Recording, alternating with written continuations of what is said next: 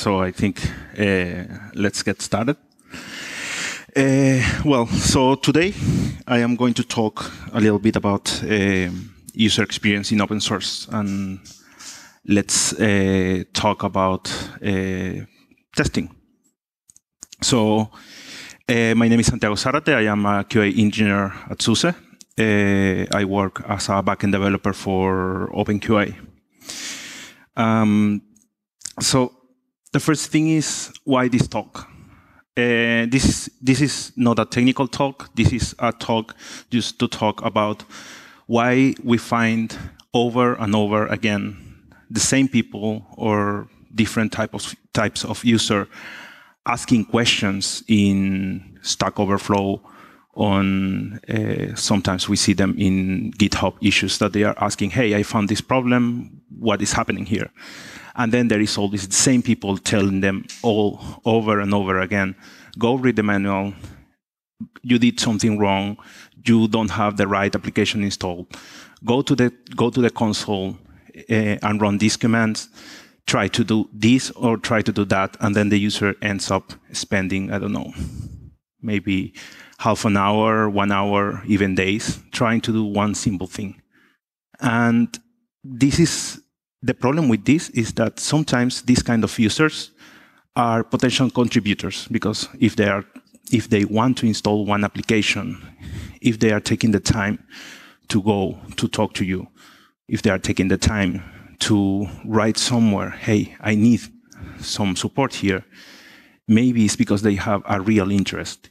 And if they are if they are coming back all the time and saying, hey, I tried your solution, but it didn't work. I tried this, but it didn't work. It means perhaps that there is something missing somewhere in between. And this is where the user interaction comes into play. And it's not user interaction, it's also user experience. The user experience will always unravel how awesome of a developer you are. It will simplify the need to explain. The better the interaction you have within your application, the better your interaction is with the user, the less you have to explain, the less text you have to write. It also enhances the credibility of the developers that created this piece of software. So for the next time that the user tries to upgrade the application, the user is going to see this and say, maybe I will just upgrade because I really think that the developers are caring about me. They care about my time, and I also would like to try to contribute back to them. So let's add the word revenue, because I just need a buzzword here. If you read the first letter, it just says user, which is the main focus here. We just want to, sometimes when we are writing software, we just want to make our users happy. If you are just the sole and the lone user of your application, perhaps you don't really need any type of users or nobody telling you, hey, this is going wrong. Therefore, your application might just not grow. Your application might just not get better.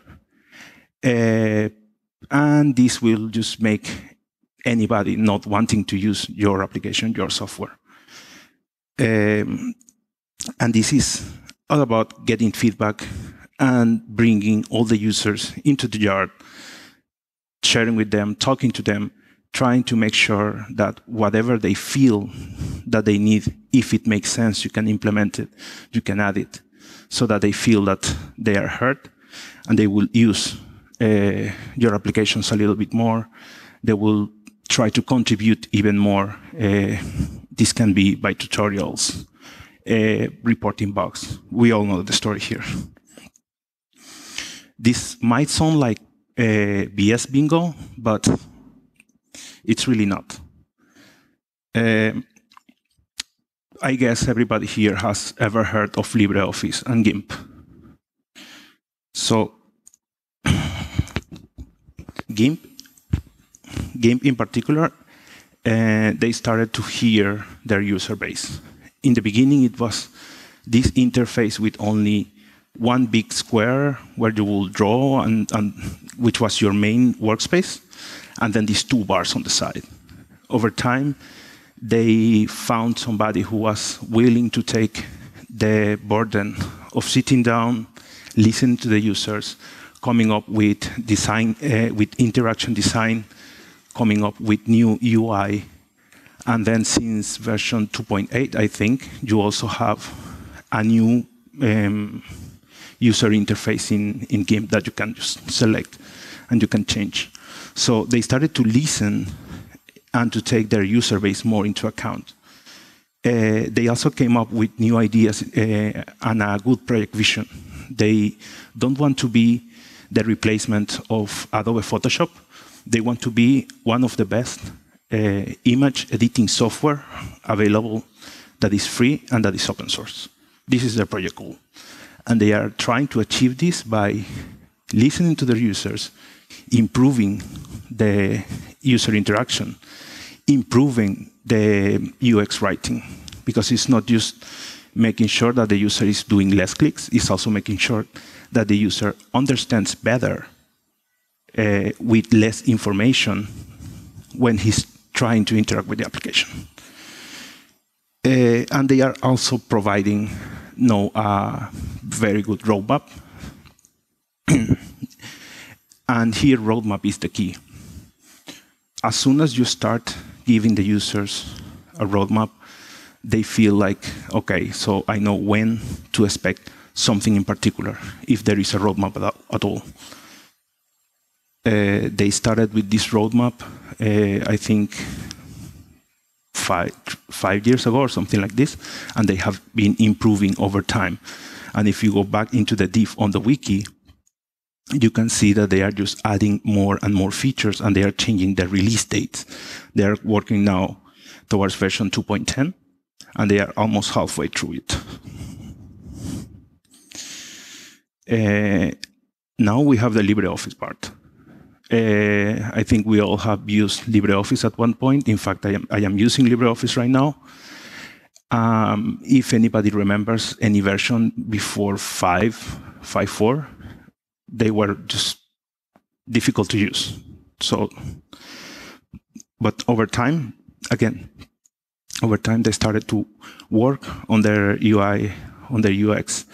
They came up with a very, very amazing document on how to create new dialogues, how to design the interaction with the user, how to design every single UI component. And the people from the GNOME Foundation is also doing something very similar. So they are investing in making sure that the users, that the people that is actually using their application actually feel encouraged to use it. Because I think nobody wants to use something that just simply looks horrible. One other thing is that they have a very well-documented QA process. In between all of the open source communities that I know, LibreOffice and Mozilla have the best documentation when it comes to QA.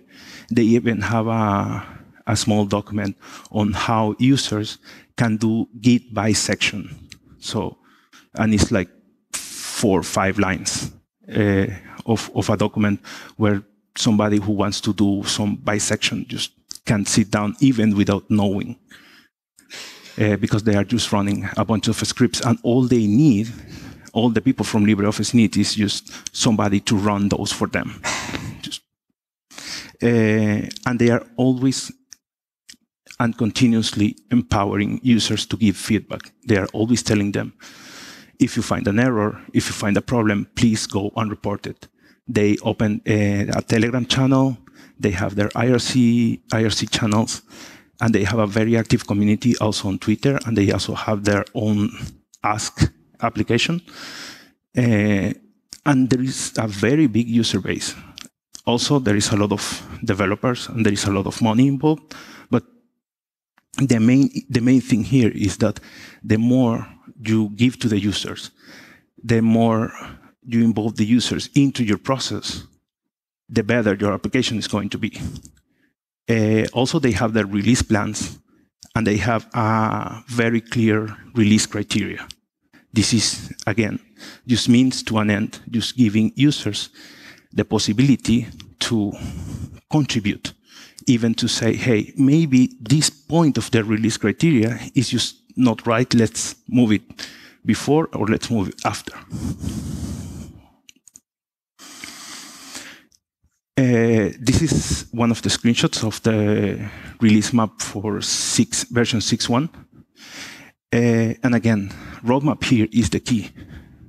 The release criteria is also the key, and empowering the user is also key for communities. Without empowering users, we cannot grow.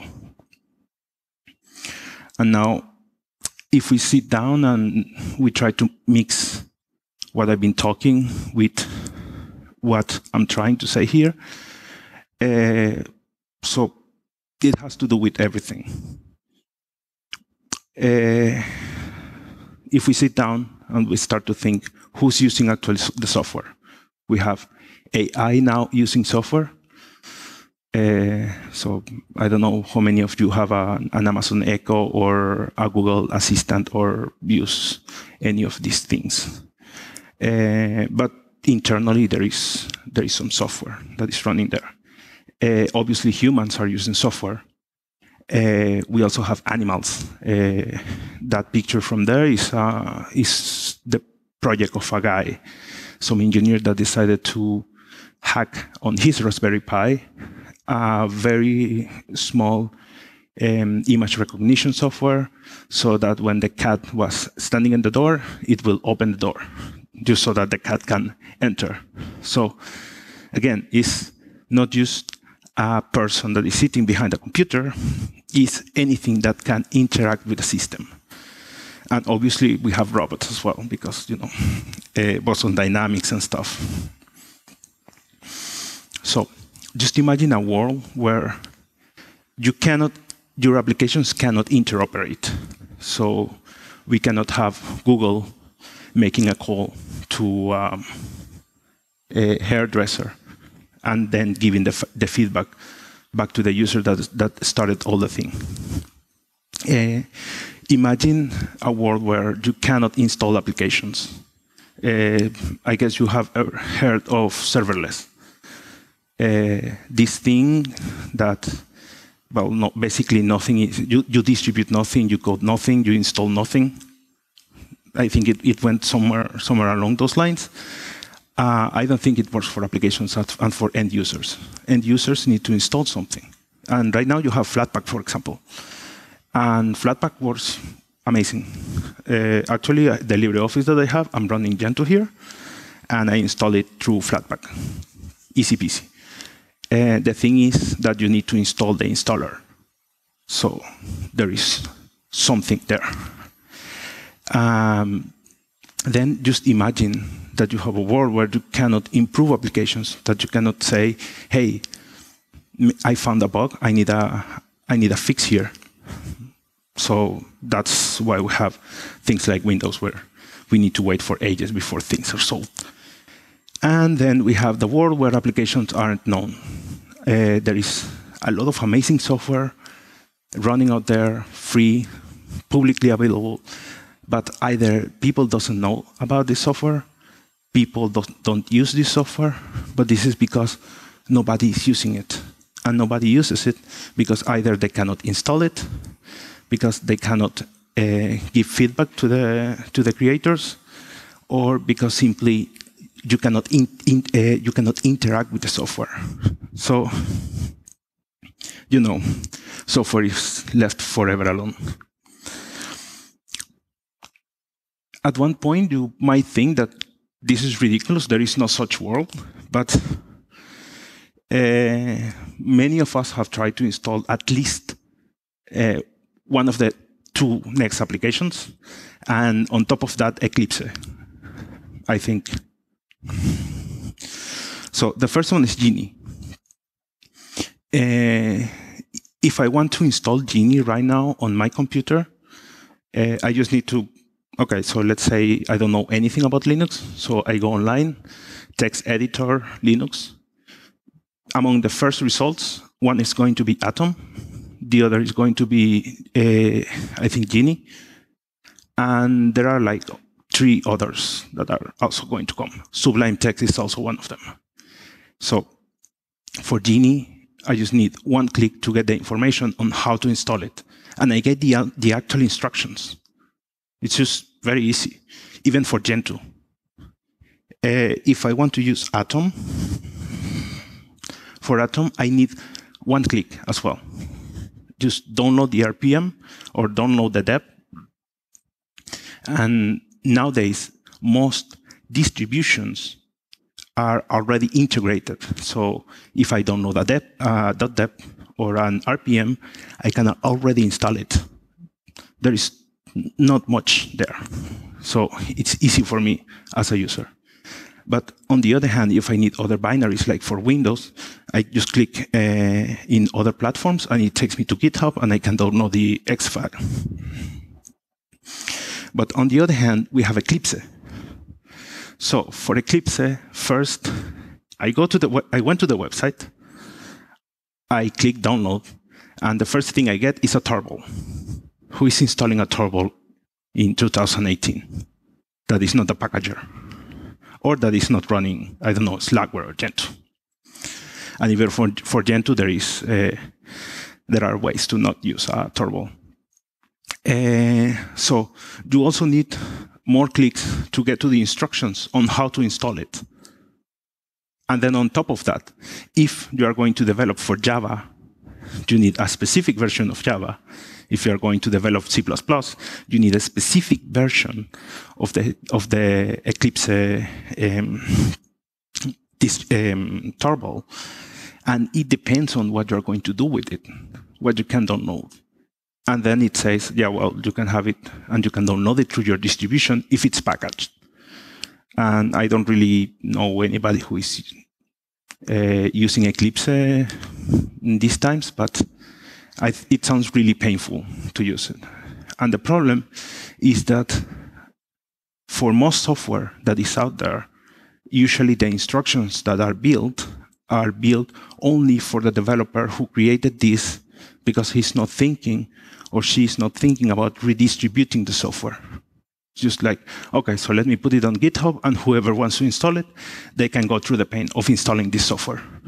And well, yeah, it makes sense if you don't really want to improve. It does make sense if you want more people to use your application. So, what's my point with all of this? Again, going back to the previous slide, just imagining a world where users are just downloading a tarball, and let's say this is one of those users that doesn't really know how to use a terminal.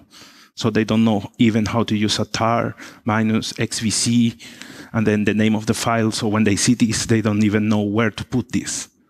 Of course, yes, you can tell the user, go and read the manual, take a look, see how to install applications, see how to do this, see how to do that. But then again, you are going to have the same user coming to you again in the next week, perhaps, saying, hey, I was trying this, I tried the whole week, and I don't really understand how to install this application. And if any of us have ever asked their parents or their family, somebody from the family, hey, just run Linux, you know the type of questions they can come up with. And again, this is all about user experience. You need to write. I would really like to recommend just people to write documentation that is clear, that have instructions. That sometimes the user, when they go to the Getting Started guide, they are not looking for the philosophical story on why you should use bash instead of ZSH or vice versa.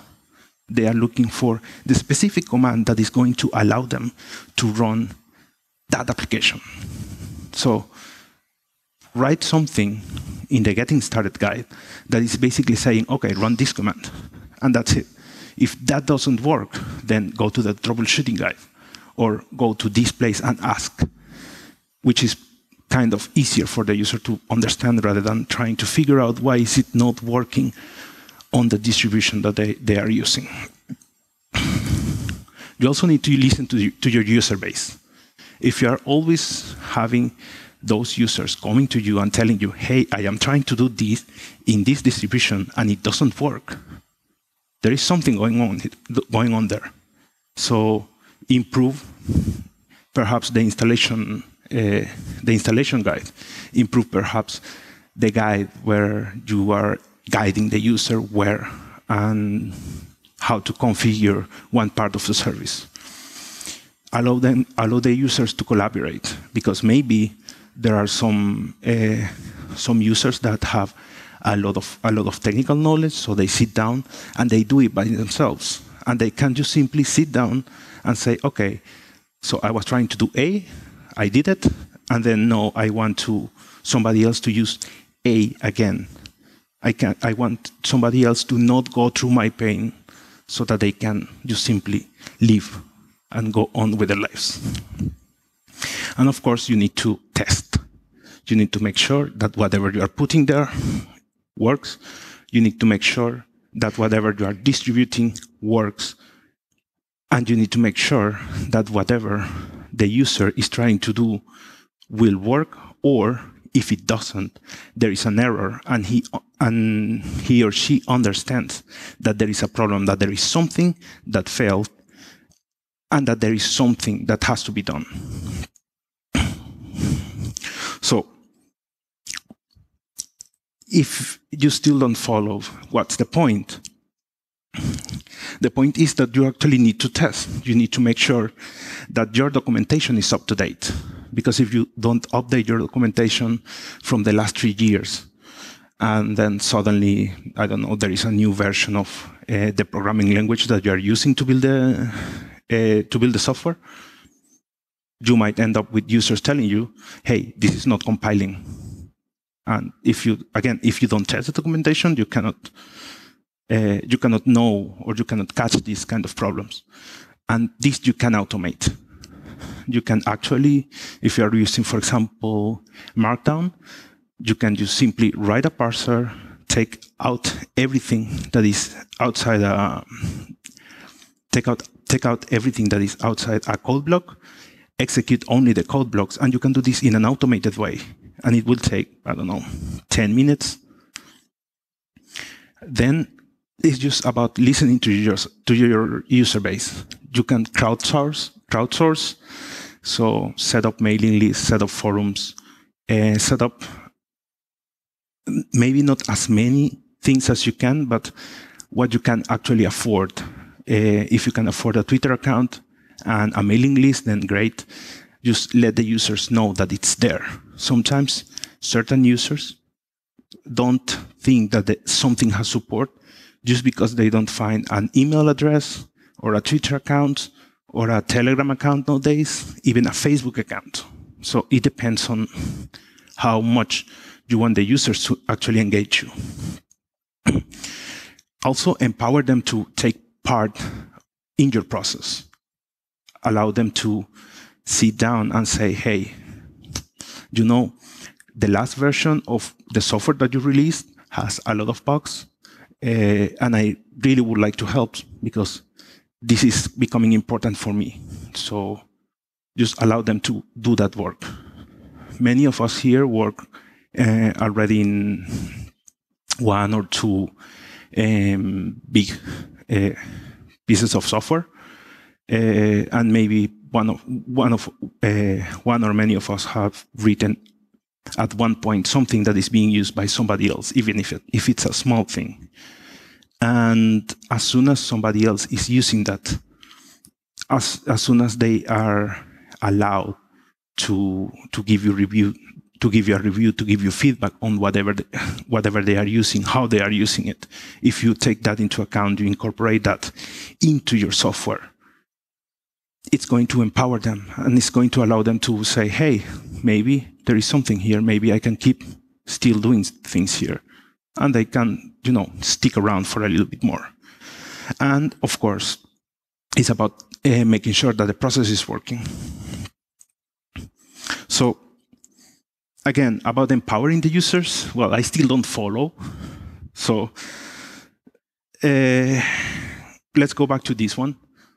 So LibreOffice, right? They are sharing some things.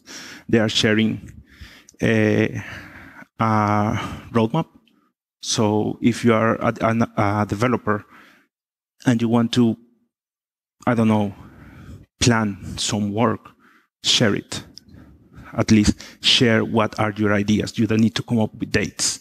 You don't need to come up with very detailed information on how to do stuff or what to implement. Just the big idea, a think tank, and then start to slowly chop it down into very small parts.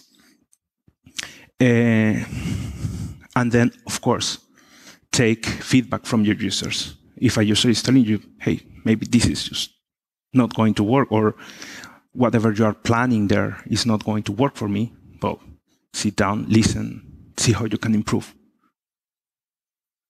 Make sure that you make clear the release criteria. When do you think that the software is ready for use, for being used?